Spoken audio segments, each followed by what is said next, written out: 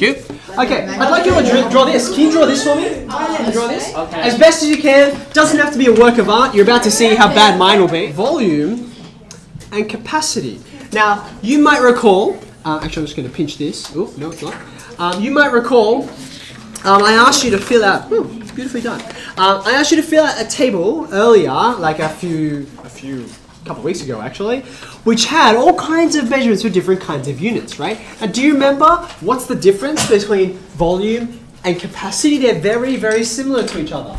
Can you take this? Yeah, Nikhil. Wait, isn't volume how much is inside the space? Oh, so very close. So that's capacity, right? So let's talk about that. So that's how much stuff you can fit inside an object, right? So most of you probably recognize the capacity of this is 3 liters.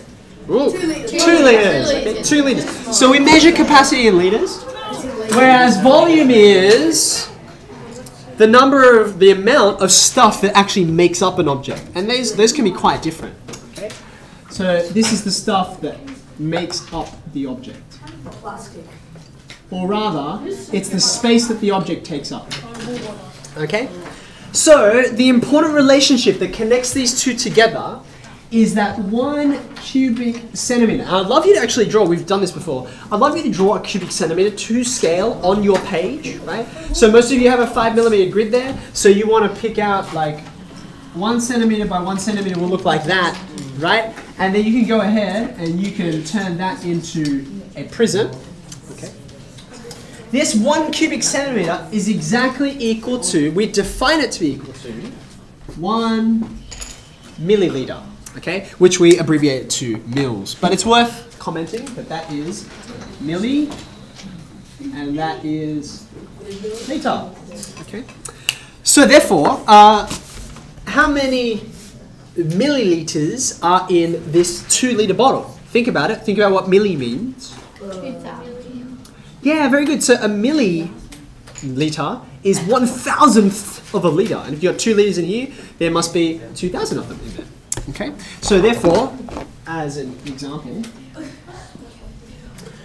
this thing here, right, if we're saying it's got 2,000 mils in there, then what must its volume be?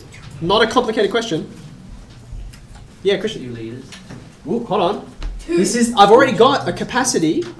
What will the volume be? 2 centimeters. 2,000 cubic centimeters. Okay. Now, interestingly, just before this, right, I planted someone to do some measurements for me. Can you tell me what the measurements are that you actually measured out? Do you have them there? 29 by 9. 29. So this thing here, you can put onto your diagram now, is 29 centimeters, and is it a square base? Is it a square base? Yes. Yeah, does that look square to you guys? Yeah. Roughly? I mean, I know it's curvy, yeah? So, here on the bottom, if we were to imagine, I know it's not, but if we were to imagine that it was like a prism, because it's mostly a prism, right? And this is 9 by 9. What's the area down here? If it's a square. 9 times 9? 81. 81 square centimeters. 9 times 9. 9 times 9. Okay? Now, you might have a calculator within easy reach there. Can someone tell me what 29 times 81 is going to be? 29 times 81? Yep. 21. 2,349. 2349? Yeah, that's what it is. 29 times 81? Yep, that's right. Okay, yeah. 2,000.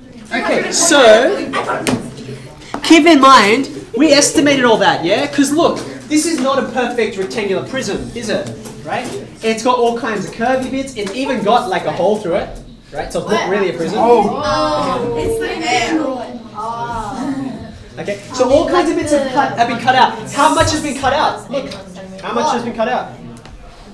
If this is what gives me 2 liters, 349. yeah, I must be missing 349 cubic, sorry, that should be a 3.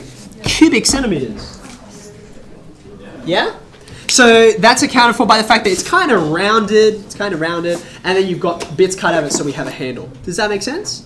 But that's really all there is to capacity, right? There are some conversions you can do, but they're super basic. They're even more basic than the ones you already know. So maybe you want to draw one of these for me? Okay. You can put in liters milliliters. Megaliters. You can put megaliters or kiloliters is more common. Right? Kilo. Yeah, go around. So we already know if we want to go from mils to liters, right? I got 2,000 mils in here, so what do I have to do to this number to turn it into the number of liters? Do I multiply or divide? I divide because I'm going from a little unit to a big one. Right? What about to go another step? To go from liters to kiloliters? A million. Oh. If I was going directly, I would go a million. But remember, kilo means 1,000, right? So there are 3 zeros. Don't need that. 3 zeros. I'll run with that. Okay. And of course, in the opposite direction, I'd have to multiply instead of dividing. Okay. Now there is one more across the end here. If you've got space there. It's not that common.